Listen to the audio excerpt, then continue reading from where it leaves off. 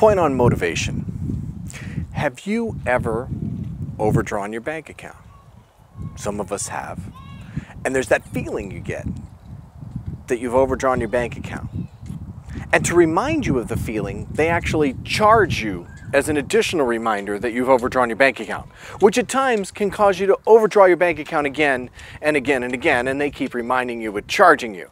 And what am I getting at here? I'm getting at a feeling of motivation, because your spirit, how much energy you put into something, can be like your bank account, your personal bank account, or your own energy. And there are times when we push ourselves to the limit and we overdraw our bank account. We're tired, we're worn out, we don't want to carry on, we're overdrawn on the bank account, and what happens?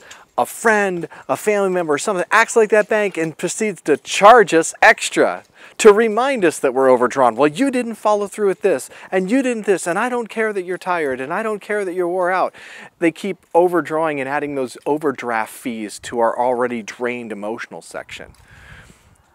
When you get really motivated, you have to find ways, whether it's people, whether it's statements, whether it's things you can do, ways that you can recharge your bank account, ways where you can keep a balance in there. And you start to know when your balance is running low, find that little warning like the text on your phone that your bank balance is running low. Have friends understand, hey, I notice when your emotional bank account is drained, you start acting like this or start that. Hey, remind me of that so I know, so I can recharge, get around some good friends, read some motivational statements, do something positive, because I don't want that overdraft. I don't want to be overdrawn, and I don't want people to overdraft on me and then they don't depend on me as much.